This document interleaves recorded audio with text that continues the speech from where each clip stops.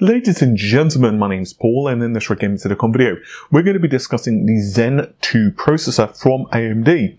At the Next Horizon event, the company divulged a lot of information concerning these CPUs, including, of course, the next generation Epyc processor known as Rome.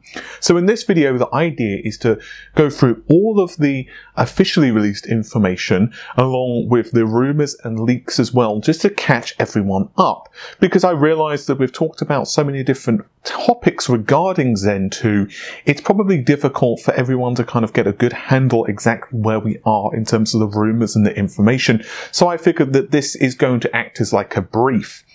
Now, by no means are we going to go through every single piece of information. I did do a quite in-depth analysis of the Next Horizon event, which I'm going to link in the description of this video if you want a full breakdown of that, simply because obviously otherwise this video is going to end up rather lengthy, but I want to go over the major talking points. We're going to start things out with the official information, which of course once again was released from AMD themselves, and then we're going to go into more the rumors and the speculation. So, without further ado, let's begin.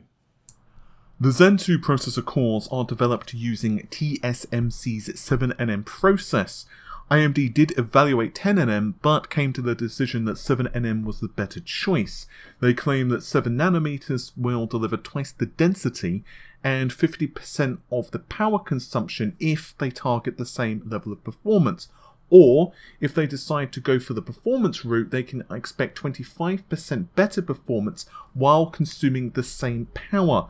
Now, this is actually slightly different at the Next Horizon event compared to that of Computex, where that particular event, AMD had said that 7nm would deliver up to 35% better performance.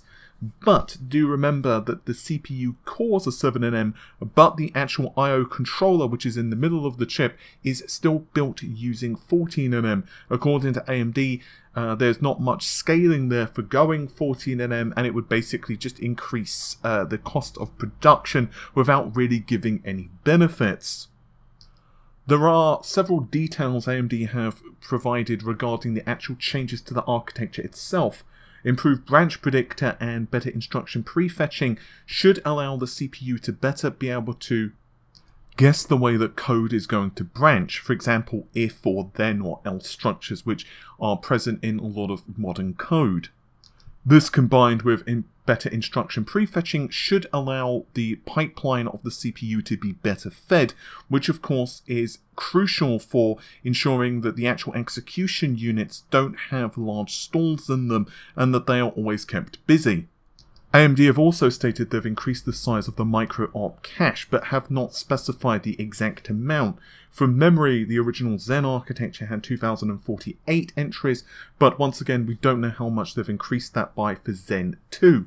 So all of this is because the actual pipelines themselves, the execution units, have been seriously beefed up, particularly the floating point units. AMD have beefed the load and store data paths from 128-bit to 256-bit wide, and now this means that the FPU is capable of receiving 2 loads from the load and store unit, up to 256 bits compared to 128 bits.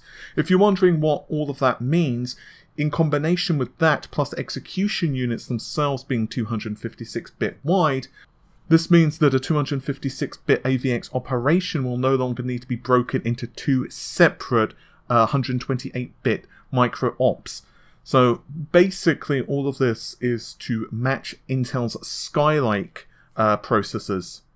When it comes to AMD's Rome platform, the company are, of course, increasing the number of processor cores and threads. They are doubling it compared to the previous generation, so now we see 64 cores, 128 threads per socket, which is obviously pretty darn impressive.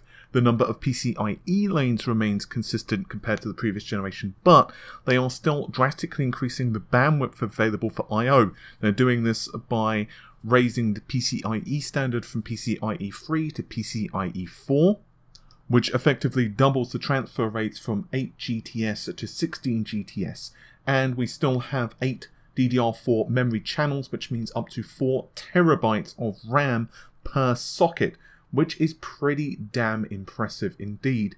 We also see Infinity Fabric 2, and according to AMD's own slide, we see 100 gigabytes per second link for GPU to GPU bandwidth, and when it comes to the CPU to GPU, it's 64 gigabytes per second bidirectional.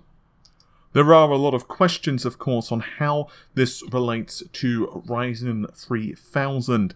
We certainly don't know if AMD are planning to increase the core count. The rumours right now are that Intel are considering upping their core count to 10 for their mainstream processors, but whether this has any bearing on what AMD are planning for Ryzen 3000 remains to be seen. We should also quickly talk about Epyc. This has been confirmed by AMD that we could be seeing up to 29% improvement Epyc. So that's quite a large jump instructions per clock wise compared to the previous generation. But all is not as rosy as it might sound there. The reason behind this is because that is best case scenario. So while it is a realistic workload, it is not like a synthetic benchmark necessarily, but it will be best case optimized workloads that would really push floating point performance and therefore, of course, really hammer the processor in a very specific way, and therefore is not going to exactly be how all workloads are going to scale, and most likely we will see considerably less Epyc for the average application. I'm also going to touch briefly on the I/O die and its function. AMD have been somewhat cagey exactly how it functions and the overall layout and connectivity of the I/O die. There is some theories that it could be used in several ways, including, for example, GPUs within the processor in the future, but obviously AMD have not confirmed whether this is the case or not. So now on to the rumour side of things. Once again, this stuff has not been confirmed by AMD, so if it turns out to be incorrect, well, you know, it is a rumour. So regarding the Epyc, a moment ago I said that officially up to 29% has been confirmed by AMD, but it has also been suggested by numerous leaks and sources that the reality is it's going to be somewhere in the neighbourhood of 10 to 15% Epyc gain, which is not too shabby. Of course, 10 to 15% does depend upon the workload, along with the generation of Zen that they are comparing it against. After all, Zen Plus has a slight Epyc gain over the original Zen. Either way, it's pretty good, and that combined with the AVX changes that I mentioned a moment ago should mean it's very Intel-like in terms of the performance we see. Of course, that doesn't mean much without the clock speed information, and that's where things get a little dicey. According to yet another leak, we've seen up to 2 GHz for the 64-core, 128-thread Epyc processors, based upon Rome, of course, but it is A, an engineering sample, and B, that is a lot of processor cores.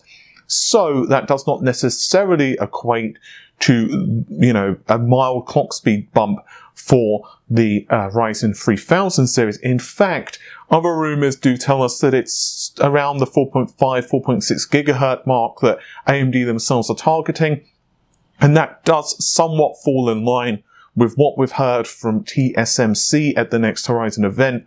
Of course, this does depend heavily upon the number of processor cores that AMD are going to be targeting for the Ryzen 3000 series. For example, what they could do, and this is speculation on my part as a pure example, they could release a 3800X, which has a slightly lower clock speed, but has, let's say, 12 processor cores or 10 processor cores, and then they could release, let's say, a 3700X, which has a slightly higher clock speed, but, of course, fewer CPU cores, so you can choose your, you know, poison there.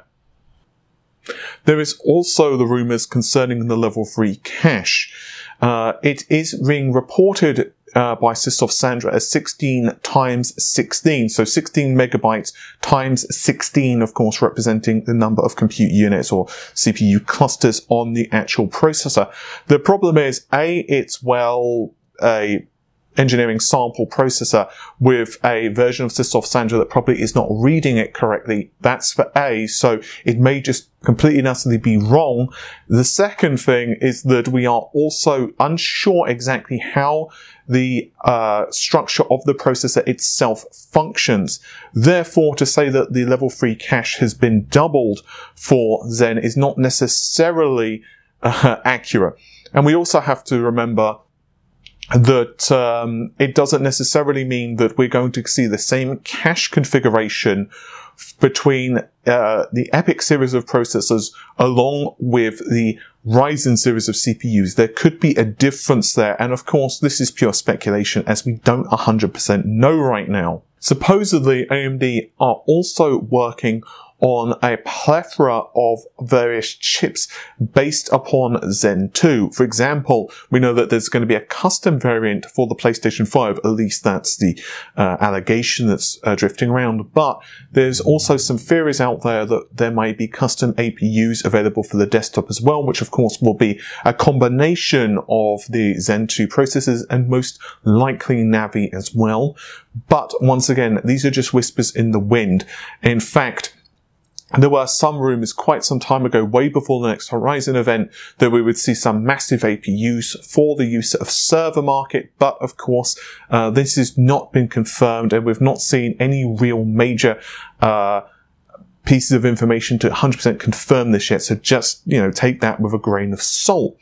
With all of that said, hopefully you have found this video somewhat helpful, and it's given you some indicators of exactly what is happening regarding the Zen 2 processor. The normal stuff, if you have, you can like, share, comment, and subscribe to the channel because, well, that would just be spiffy and helps us out a lot. You can also find us on Patreon, which of course is linked in the description of this very video. Do know that you don't need to, of course, support us, but any pennies you do give us does help support the channel immeasurably. And you can also find an Amazon affiliate link, which if you don't want to support us on Patreon, but you happen to need to buy a new lawnmower in the winter, then by all means, if you use the Amazon affiliate link, we do get a few pennies as well, which once again does directly help the channel. With all of that said, I thank you deeply for watching the video. It is greatly appreciated, and hopefully I'll see you soon. Take care of yourselves. Bye for now.